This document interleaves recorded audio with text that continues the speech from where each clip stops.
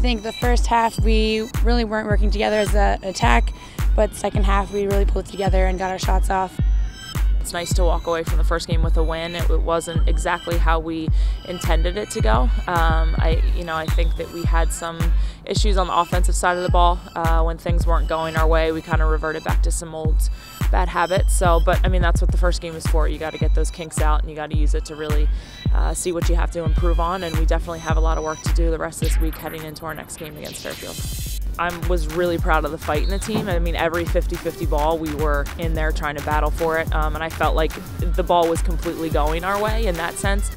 Our defense is, it's a core group of veterans. Definitely, interested to see how things are going to go with 2 new goalkeepers getting worked in there, but the defense is the strength of our team. They've all got experience, and they stepped up today, and they brought what we expect them to bring to the table. So, that's not a surprise at all, and it's a nice jumping off point for them for the season.